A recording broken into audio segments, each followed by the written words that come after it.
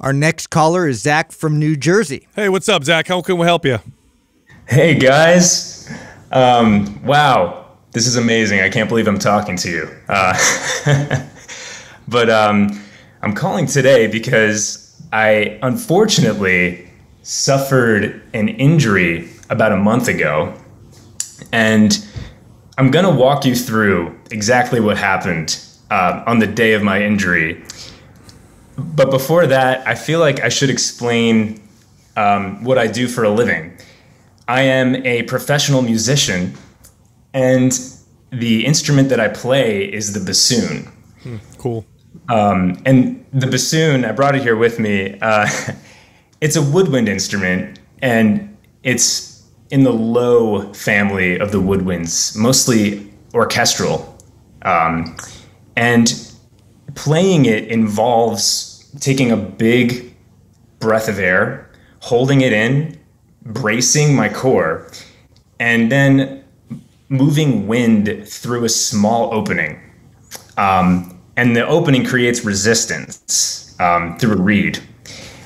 Now, so that's what I do constantly. On the day of my injury, though, I'll rewind it a bit. I was at the gym and I was deadlifting heavy. Now, I probably was deadlifting a little too much, but I had lifted heavier prior to this, and everything felt fine. I was lifting 305, and I weigh 170 pounds, so I don't know if that makes a difference. And everything felt fine. I felt no pain, no discomfort. My form was good. But I did that, and I might have deadlifted. I went down in weight after that. Then I did some barbell rows. Again, lighter weight, really focusing on form. And after that, I did some kettlebell swings to end the workout. And I felt fine, didn't feel any discomfort. Then I went home, and I started practicing my bassoon. And after about an hour of practicing, I felt pain down in my abdominals, like in my lower ab, and a little bit near possibly my inner thigh.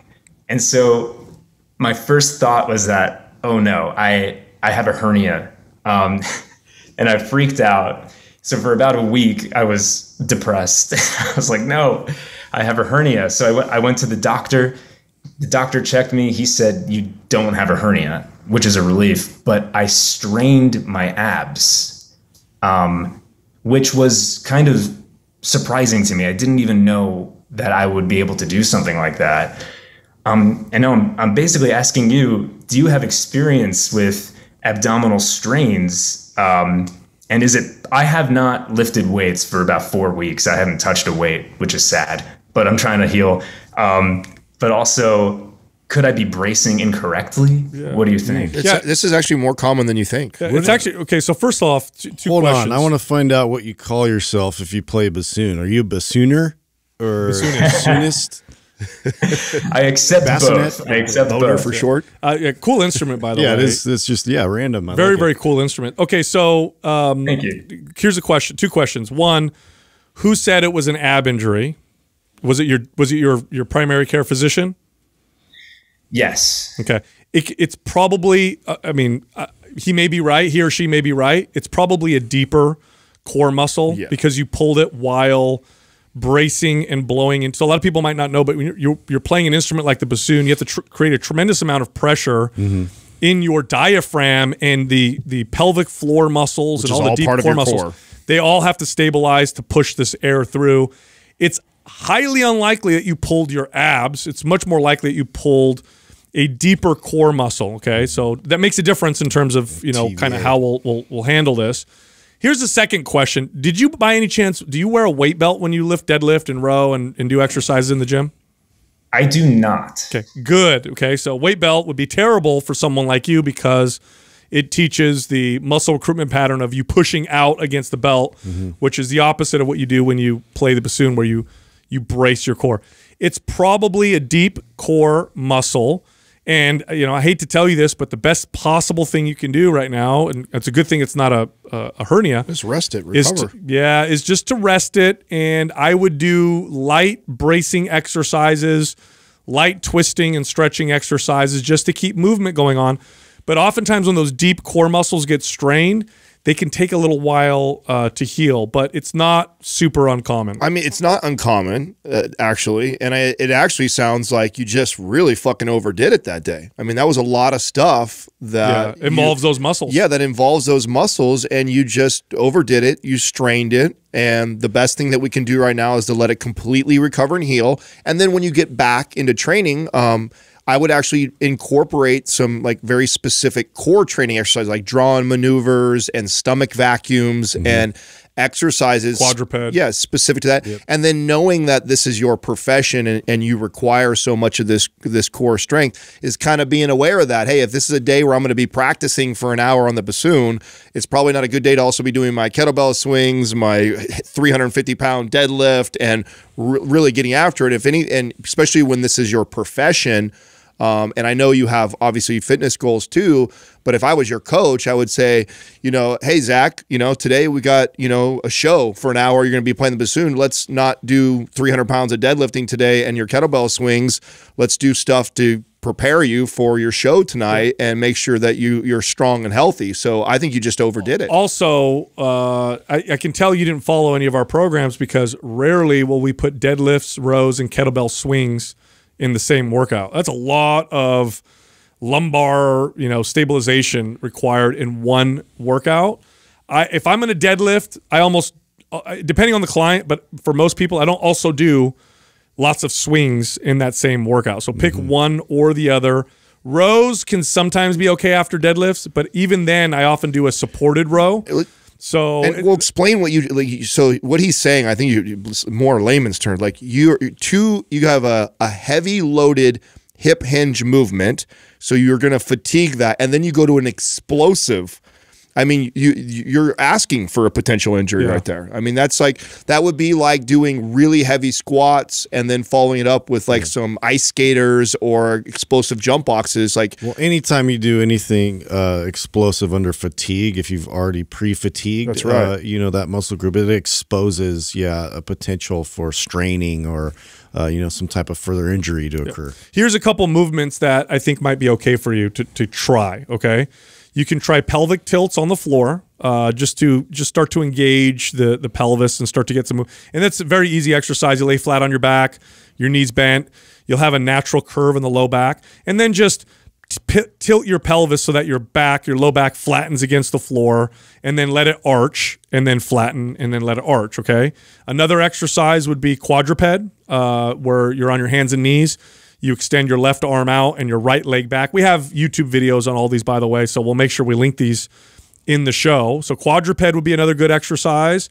And then lastly, and again, test all these out before you go and work them, okay? So the ones I'm recommending, they still might not be appropriate for you if they don't feel right. But the other exercise I would try with you would be a counter rotation exercise. So you can get a resistance band, anchor it to something, stand up tall, hold the band close to your body. Tail lift press. Yeah, and then just bring it out in front of you so it's a little bit more, you're not twisting or anything, you're just resisting a little bit of the rotation. I think Justin and I did a video on YouTube video. Yes. I mean, let's put them on a program. I mean, I think when you're feeling better and healthy, Maps Performance sounds like with the direction of the movements you guys are training him in, and I think he'd get great benefit from. Totally. Maps Performance. Zach, have you followed any of our programs before?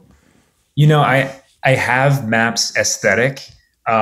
But I purchased it before I really knew about the right order of things. So I haven't followed it completely yet. Okay. All right. Yeah. Well, Maps Performance would be actually, Adam, that was a great recommendation. So once you're able to get back into training, I would go more Maps Performance and, be very careful with exercise order. I mean, if you follow our program, you'll be okay for the most part, but always be very careful. I know sometimes people, they don't understand the nuances of exercise programming. Like I said, I almost never would have someone do a kettlebell swing and a deadlift in the same workout. There are exceptions to that, but almost never would I do that with the average person. Then he went on to go play the bassoon all night long too. So I mean, you literally, I don't know too many people that would have done all that and not actually strain and hurt themselves. Yeah. I mean, the fact that you train the bassoon and you probably train core more than the average person, you probably handled it better than most people would have. It could have been really bad for somebody who. Dude, can we just get like a little taste? Can we get? Oh, absolutely. I want something. I want to hear you play. Don't get hurt though. Huh? Yeah. I hope the audio is okay with this. But can you play something like Metallica or something like that? No, Adam has a bong that looks just like that, by the way. I do. He does. Except Adam's bong is bigger, to be honest. Yeah, we've all hit it. well, let's see. This is what it sounds like. All right, let's hear it.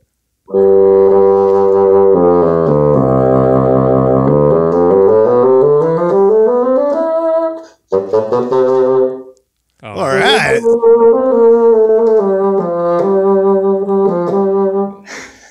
That's great. You know what? That sounds great. I like that tone. Is that the instrument that's played a lot when you hear that kind of ominous music in like movies and scary movies and stuff like that? Is that what do you think they use? Is it why it's scary? Oh, definitely. Yeah, right. It sounds like. Jaws. Jaws. That's awesome, Zach. That's the spoon. Thanks, man. Hey, we're gonna send you over Maps Performance, okay? Thank you so much, guys. No problem, man. Awesome. Thank you, Zach. Keep rocking, man. Yeah, I will say this. Justin probably knows that certain instruments, especially some of the classical instruments, they actually require a tremendous amount of muscle control and a lot of breath work. It's pretty demanding. Well, isn't that pretty in all like wood reed like instruments, right? I mean, I tried to play the saxophone when I was a kid, and I remember how much like. Strength you have to have in your cheeks and be able to hold your core. Like, dude, Ethan plays trumpet, and it requires just a whole lot of pressure. Oh, yeah, I played the trumpet, and I remember that. But you know what? It's almost all instruments, even the guitar. Like, if you've ever, I literally practiced the guitar for like a week, and I remember my fingers were ruined. You got to build calluses. It's totally its own skill. Yeah, I mean, great.